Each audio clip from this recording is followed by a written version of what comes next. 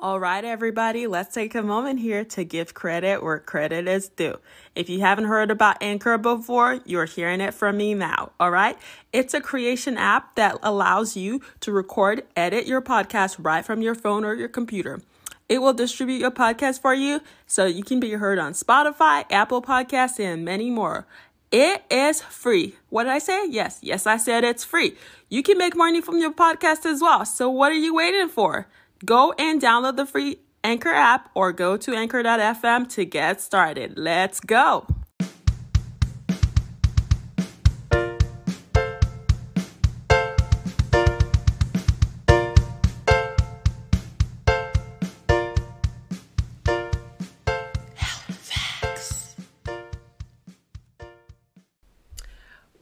What's up?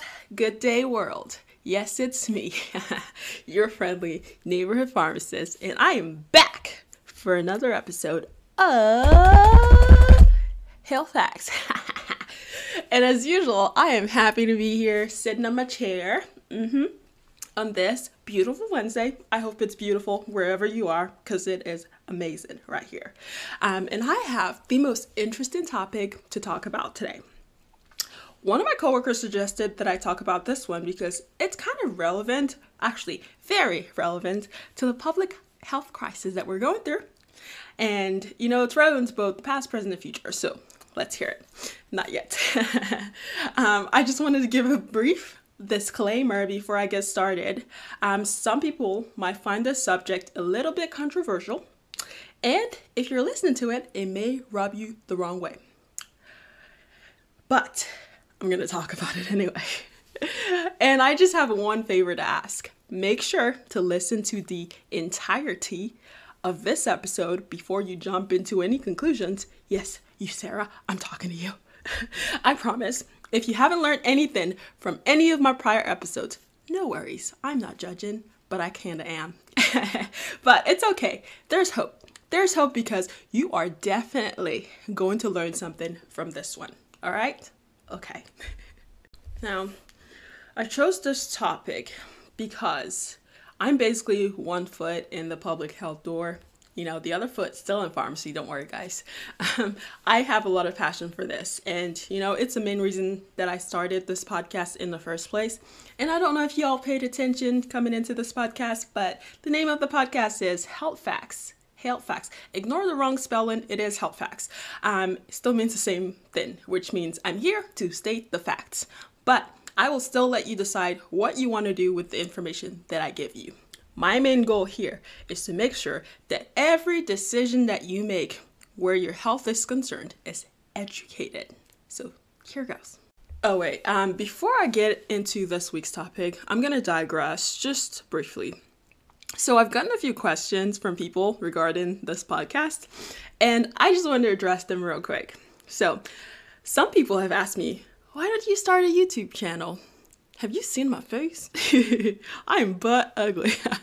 Okay, I'm just kidding. I'm not butt ugly, but ugly. I'm laughing because I know my mom's going to see this or listen to this and yell at me because she hates when I say that. But jokes aside, I can't do a video recording because I'm kind of awkward. So I'm just going to save you guys all of that. The second thing is I've also been asked to refer to myself as a doctor. Dr. Ode Moody. Repeat after me. Dr. Ode. Okay, you can't? Well, that's why. Anyways, retail pharmacists, typically we don't refer to ourselves as doctor, most of us anyway. I think after getting yelled at and cursed out a couple of times by people you're trying to help, you kind of realize that nobody cares about that dumb title. I'm just kidding. No offense to any doctors out there. We all worked really hard. We deserve some recognition. So if you'd like to, please slap that title on your shirt, your name tag, your email, wherever you can put it. I do not care. But put some respect on that last name. I'm all for it. Okay, now let's move on.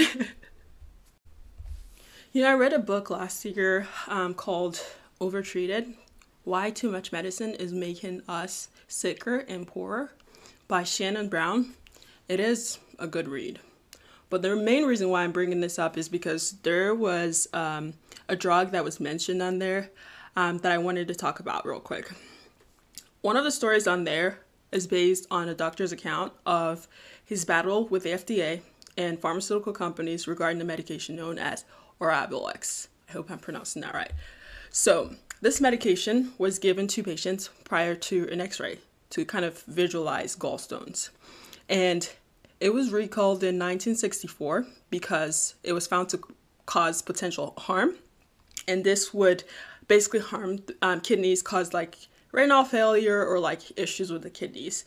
And sometimes it resulted in death. So there were several incidences of this side effects, but for some reason, the manufacturer failed to inform doctors about it.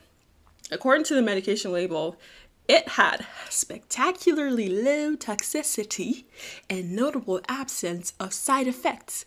I don't know why I use this accent when I'm talking about people lying, but it just sounds right. I'm sorry. Based on the recollection of a doctor called John E. Wenberg, who at the time was a medical resident at Johns Hopkins, an elderly woman who underwent a gallstone removal procedure. They had used the medication to visualize the gallstone. So she ended up developing kidney failure after and then went on dialysis, which, I mean, that's kind of random. Someone had a healthy kidney and then they didn't. So, I mean, going from healthy to dialysis, that's pretty huge. So they found the culprit to be Orabilex. So Dr. Wenberg decided to do more research on this medication to figure out why or, what was causing this problem.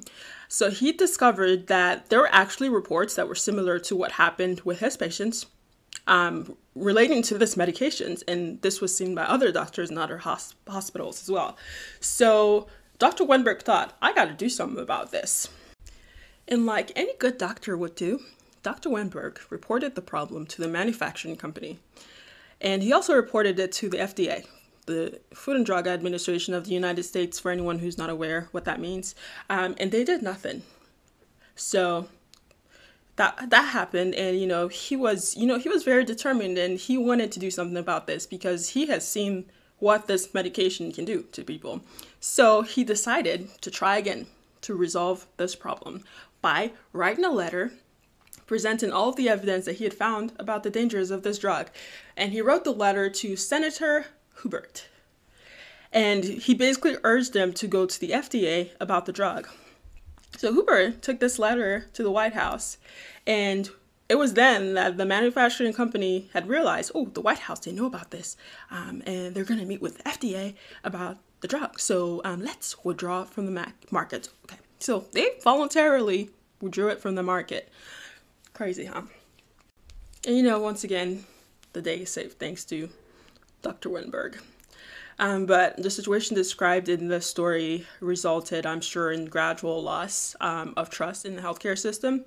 But I would like you to note, though, that the solution was also provided by someone in the same system. All right, just keep that in mind while I go through my next example. All right, so my next example, some of you have heard of it. It's called the thalidomide tragedy. This thalidomide tragedy is something I've heard about so many times in my life. If you're in healthcare, you've heard about this a bajillion times. If you're in public health, you've heard about it more than a bajillion times. So it comes up a lot.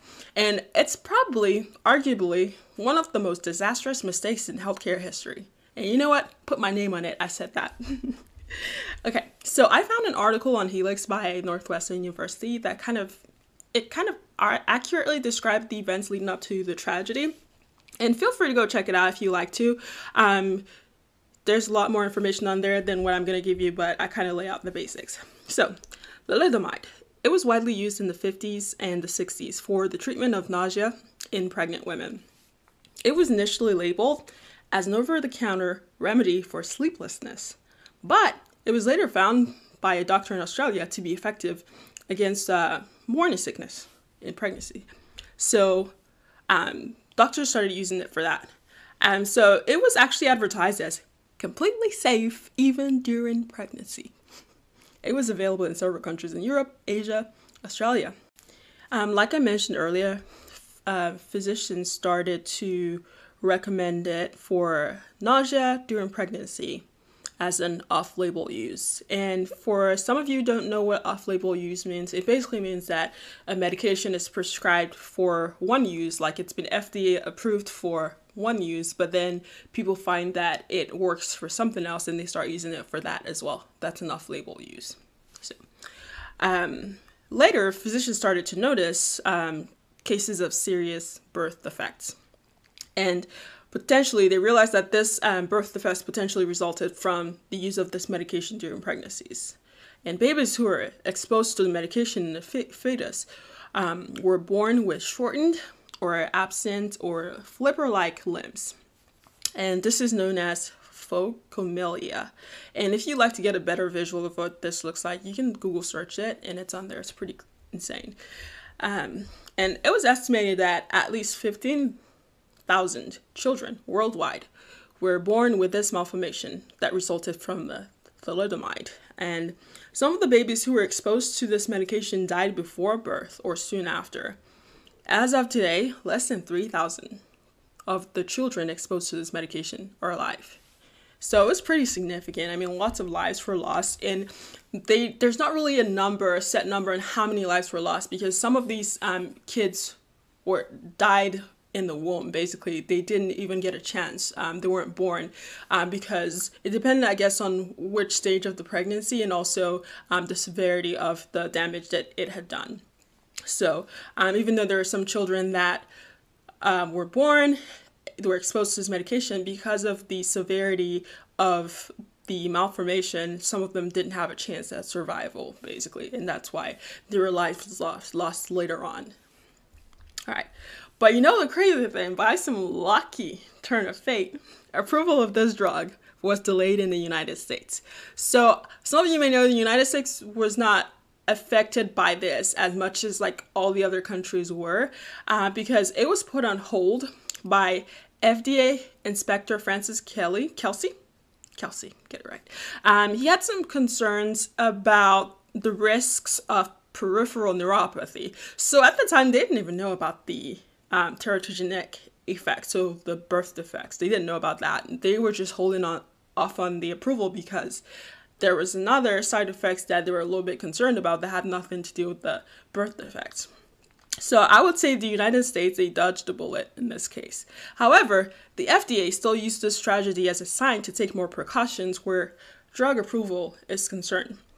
So they passed a new drug amendment act that basically tightened restrictions around the approval process for drugs to be sold in the United States. Now it requires manufacturers to prove that they are both safe and effective before they are marketed. And I'm over here thinking, how was this not a requirement before? I mean, so they were just throwing drugs in the market that were not safe and effective. I'm confused. Anyways, thalidomide obviously was withdrawn from the market, but after a few years, it did get approved again.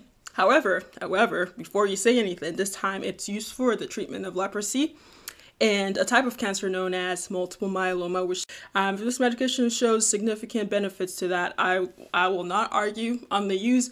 I do know, however, that they did carefully weigh the risks versus benefits.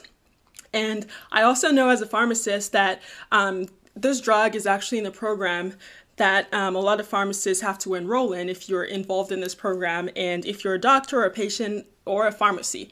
And they basically, anyone who's using, distributing, prescribing this drug, they have to be in the program and they have to be registered, and it requires extensive vetting.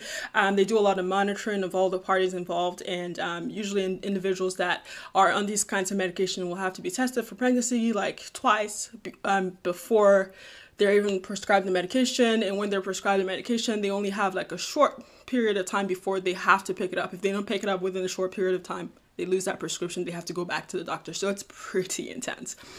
So yeah, I would say that, that's a better way to go about it. Anyways, there was definitely a huge lesson learned from this incident. Hopefully nothing like this will ever happen again. And something I was curious about, though, was that I was wondering if the genetic malformations in the individuals that survived this medication was like passed on to their offspring. And the answer is no. So that's good. That's comforting. So I'm going to go ahead and talk about the biggest failure in the history of healthcare, in my opinion. Put my name on it. I said it again. And this is the Tuskegee experiment. Yes, I'm sure many of you have heard of this one. And if you haven't, well, I'm here to educate you on it. This study was performed in 1932 at the Tuskegee Institute in Mason County, Alabama. The aim of this study was to record the natural course of syphilis in African Americans. And let me tell you, the name of the study, and I quote, was Tuskegee Study of Untreated Syphilis in the Negro Male. Anyways, the study enrolled 399 black men with syphilis and 201 black men without syphilis. Participants were recruited to join the study without being provided an informed consent. So an informed consent basically tells them the risk and the benefits of the study, and it tells them they can enroll in the study if they want to, they can leave if they want to, whenever they want to. It's on them. Like, they get the choice. No one's coercing them, no one's forcing them to be in it. So that, it's pretty important to give someone before enrolling them in the study, but let me continue. So they were basically told that they were being treated for quote unquote bad blood. The truth, however, is that they had no intention of treating these men. The study was actually intended to progress for 6 months, but instead it lasted for 40 years. 40 freaking years. These men were going through quote unquote treatment for syphilis. Come on now. Okay, so let me keep going. So in 1947, penicillin actually became the drug of choice for the treatment of syphilis. But these men were not informed, nor were they offered a treatment that could literally save their lives and end their suffering. As many as 28 men died as a result of untreated syphilis, and 100 more from its complications. Up to 40 spouses were diagnosed with it, not to mention it was passed on to 19 children at birth. Whew, okay. I'm going to pause for a moment. In 1972, a story was released in the media about the Tuskegee study, and the resultant uproar forced the Assistant Secretary for Health and Scientific Affairs to put together an advisory panel that will evaluate the study. The panel found out that although these men joined the study at their own volition, there was no evidence that they were informed of the true purpose of the study. I mean, that's just the most unethical thing that I've ever heard of, being done to another human being. I mean, after slavery, of course. The panel concluded that the study was ethically unjustified. No shit. Excuse my language, this podcast is supposed to be for, PG-13. But that's just trifling, I had to say it. Let's keep going. PG-13. They were basically experimenting on humans for sole purpose of knowledge. But in addition, they discriminately chose to experiment on African Americans. Now, let me see. How many of the 3 ethical principles were broken in this case? 1, respect for persons. 2, beneficence. 3, justice. Oh, all of it. All of it was broken. But the ethical principles were not a thing yet. Apparently, these grown-ass, supposedly educated adults needed someone to write a script basically pointing out to them what is okay and not okay to do to another human being. I mean, that's just ridiculous. Whew. Okay, let's keep going. In the summer of 1973, a class action lawsuit was filed on behalf of the study participant and their families. And in 1974, surviving participants, along with their children, received a $10 million out-of-court settlement. And the U.S. government also promised to give lifetime medical benefits, burial services, and, to all the living participants. So, some compensation, I guess. I just have no words for what these researchers did to these people. But all I can say is that I hope that something like this never happens again. The upside of this event is that it really put a spotlight on the ethical aspect of conducting scientific experiments on human beings. The National Research Act was signed into law, protecting human subjects of biomedical and behavioral research. So, yay, one step for mankind. Okay, the moral of the examples that I just gave is that a lot of mistakes have been made in healthcare, and a lot of wrongs have been done to individuals who have fully put their trust in the healthcare system. But you know what? After the smoke clears up and the dust settles, you have to notice a common theme here. The healthcare system is not one person.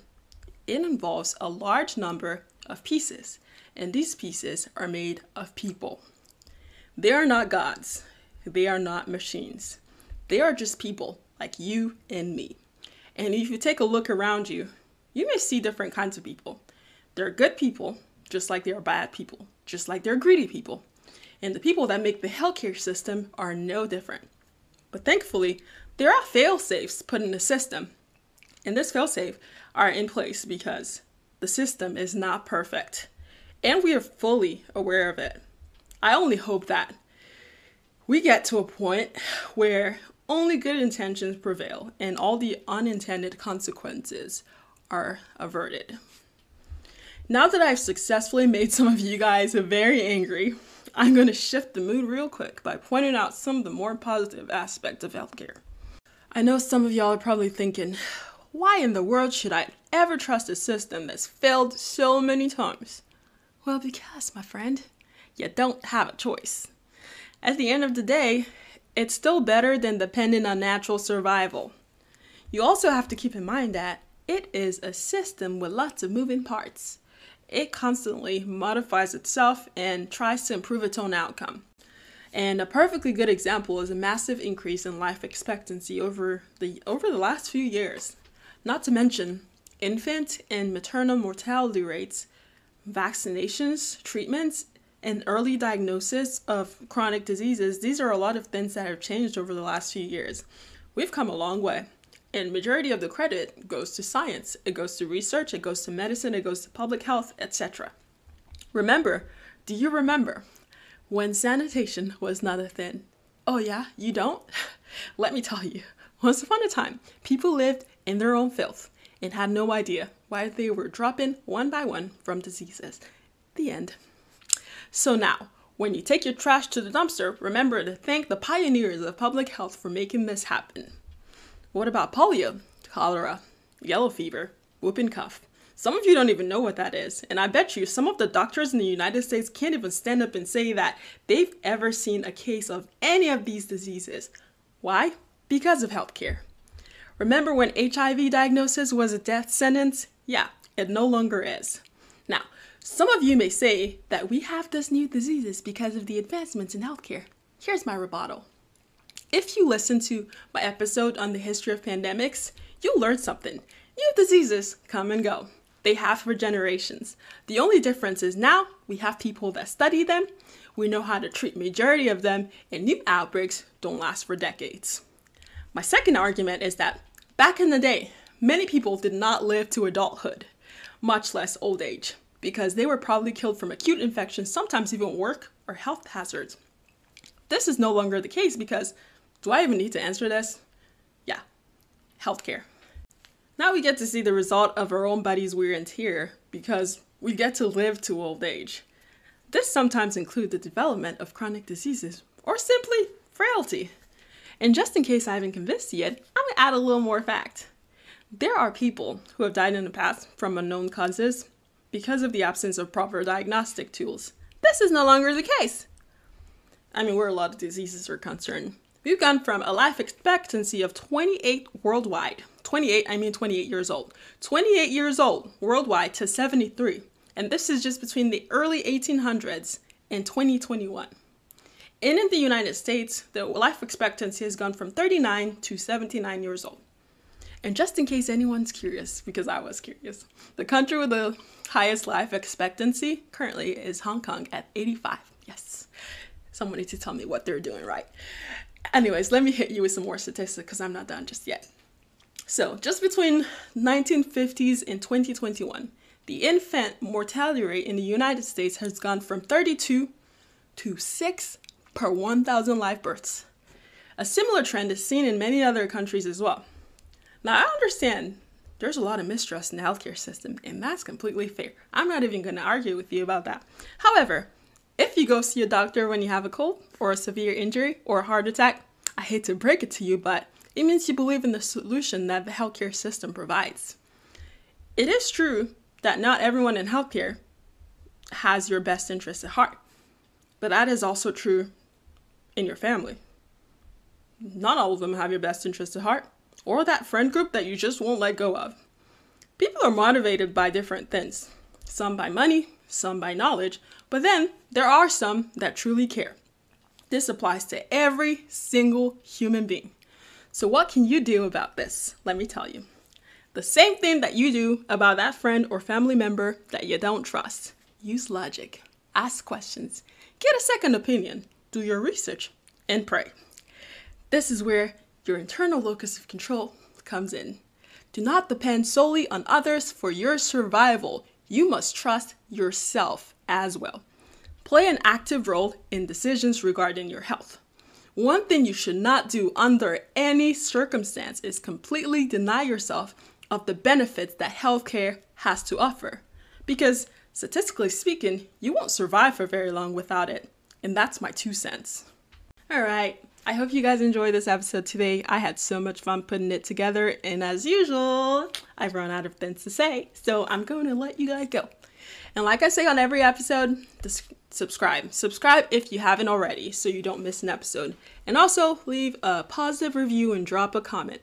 Let me know how you feel about this episode and what you would like to hear about in future episodes. Now, you can find more information on my Instagram at healthfacts, facts spelled with a CX at the end, or find my blog at www.healthfacts.com. Same spelling. Send me a message or an email with a topic that you're interested in hearing more about. Oh, and before I forget, I created a new Facebook page. Yeah, Facebook. So if you're on Facebook, you can find me on there as well. Again, thank you guys for listening, and I will see you next Wednesday.